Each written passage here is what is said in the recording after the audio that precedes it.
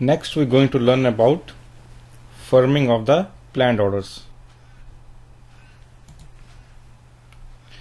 So the topics that we're going to cover, there are different ways to firm a planned order, planning time fence, firming types, and roll forward period.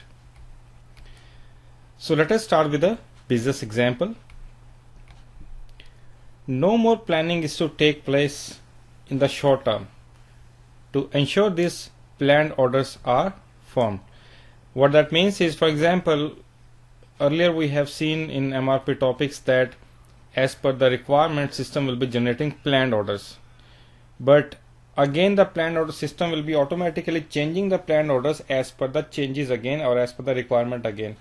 But what if we want that whatever planned orders we have, whether generated by MRP, whether we have created manually, we do not want MRP to change it automatically. Sometimes what happens in real-time scenario, that if you have a planned order that has to be scheduled for the procurement or for production in the next week, and we received another sales order urgently which have a delivery date in the next one day, then system will be generating running MRP, and what it will do, it will try to create a new planned order for the new sales order before the old one. That means it will push the dates of the old planned order. It will push it more than 1 week or something, depending on what the setup is.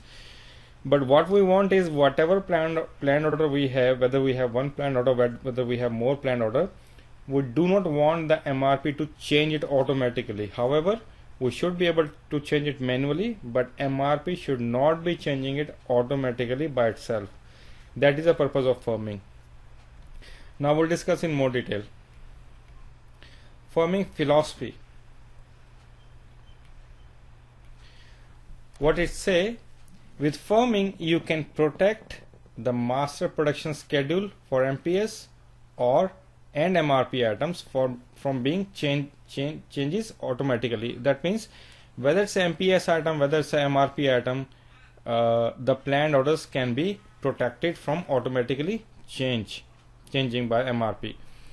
Within firming period, which is defined individually for each material, procurement proposal are no longer changed automatically during MRP run. So as I said before, whatever the procurement proposal is there, whatever the dates are there, whatever quantities are there in the planned order, they will not be changed automatically by the MRP run. You should define the firming period on the basis of the total lead time of the material. Before I continue with this one, but let me open existing planned order. So if I open any item here, so if I open this planned order, go to the change mode. So this is the checkbox you need to tick if you want to firm a planned order. So once you firm, that means no MRP can't change it automatically. Whatever the dates are, whatever the quantities are, whatever you have done, it will not be able to change it. For example, even if I change the quantity here to say 1000 pieces from 810, but if this is not firmed, then when MRP will run, MRP will say no, we just need 810 pieces, so it will change it back to 810 pieces. And if you want to avoid that, then you need to check this box and save it, and system will be, and refresh it. That's it. System will putting a star here. Star means it's a firmed order, and that means system will not be changing it automatically. So you should define the firm period on the basis of the total lead time of the material. So we'll talk about this one again later on, about the firming period. Planned orders can also be firmed and unfirmed manually. So you can check this box or uncheck this box whenever you want. So that means you can firm a planned order, or you can unfirm it by unchecking the box. So with firming, like we have seen here earlier, this topic we'll talk at the end basically, but there's a thing called planning time fence. We can maintain a planning time fence in the material master. That means any material within the planning time fence will automatically be firmed. So we'll talk about this topic in a minute. So let us first talk about the firming a planned order. So as we have just seen that you can firm by ticking this checkbox in your planned order. And there are two types of basically firming, or you can say three types of firming. So one is for planned order, that means anything in the planned order can't be changed. So this indicator does not change the header data. If I show you this one practically again, so if I open this planned order, so you have three boxes, this one, planned order, component, and conversion indicator. So you can press F1 on this one and see more detail about the field. You can read all this. But here is same thing. You can see in the slide that when you check the planned order checkbox, it means that does not change the header of the planned order. And then we have a component as well, does not change the component. So what that means is, let me show you. Okay, let me uncheck this and save it. I'll come back.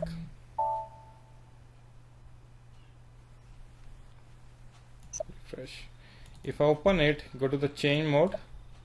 Now when you check this box, that means anything in this header can't be changed. There's another one, component. Component means the BOM items will not be changed. That's the components. You can click on this bill of material here button on the top. So let me go to the master data first. I think there's no component. Let me check. Yeah, there's no component for this item, but let me open a different planned order. If I go to the other item, this one, okay, let's open this planned order and check this for now, and I will save it. I come back.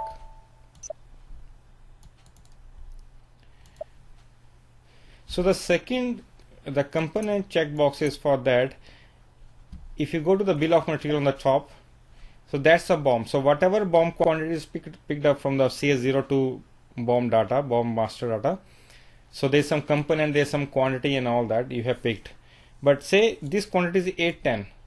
If you can add another item, you can remove another item here. But for example, or you can change the quantity as well. If I say this 810 pieces should be 900, for example, press enter. So whenever you make some changes in the BOM, in the bill of material within a planned order, it will check that box. See, that box it will be checking now. So system will be checking both boxes now, but mainly the component box is checking as well. So that means because I have changed it manually, next time MRP will run will not change the BOM of this planned order, because if this one is not checked, then next time when the MRP will run, MRP will again try to copy the correct BOM to this planned order. So it will try to see, okay, this shouldn't be 900, it should be 800. Then system will be changing it. So that's for the component of the BOM. Even if somebody change once we have formed the component indicator here, and somebody go and change the CS02 BOM, it will not take effect for this planned order. So that's a use. So you can save it. That's for the component as well. And the last one is conversion indicator. So when you check this box is already checked. This is already checked. But if you uncheck this, that means this planned order cannot be converted to a purchase requisition or a production order if this is unchecked. But if this is, for example, for an XYZ reason, you do not want anyone in your company to convert this planned order to a production order or to a purchase order or purchase acquisition, then you can uncheck this box and save it. No one can do it. If I go to the double click on it, if I try to create production order, see at the bottom there is an error, planned order, this is not to be converted. It will stop me. If somebody try to do it, there is an error at the bottom, this cannot be converted. So I need to go back and double click on it, chain mode. When you select this one, then you can only, so this is by default, this one is always checked by default, this conversion indicator. Now you can. So that's the use of the third box.